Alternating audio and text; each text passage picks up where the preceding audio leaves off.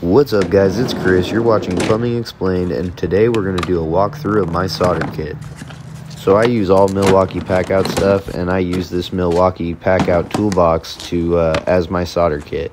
In here you're going to see all my little assorted close quarters cutters.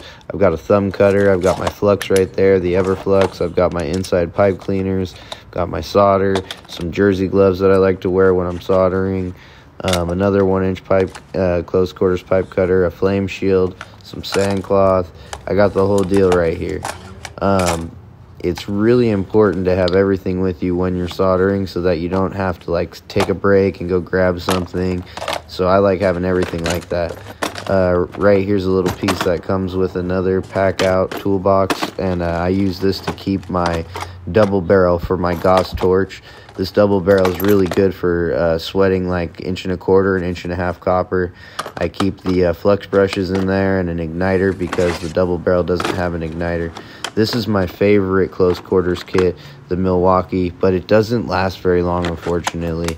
And that reamer, I love the Milwaukee reamer. I have like 10 of them. This is the power deuce. This is what I used to use. They're a drill attachment for inside and outside for cleaning copper. But now I use a kit from Wicked. There's my little roach clips for prefabbing and my Gauss quick igniter. That's about it, guys. Take care. Drain being a pain, the brown won't go down. Time to deploy Uncle Elroy. He's got the longest snake around.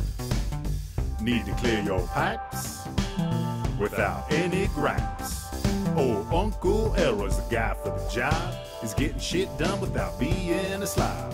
So give the man a like and go and hit subscribe. It's gonna save you money, save you time. He'll teach you how to plumb. He won't charge a dime.